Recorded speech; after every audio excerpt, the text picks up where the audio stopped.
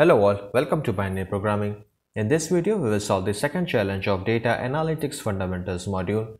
The name of the challenge is Understand the Common Data Analytics Use Cases. Let's move to the challenge. So we have some theory questions here. Let's solve the first one. How do data analytics software tools help solve complex business scenarios?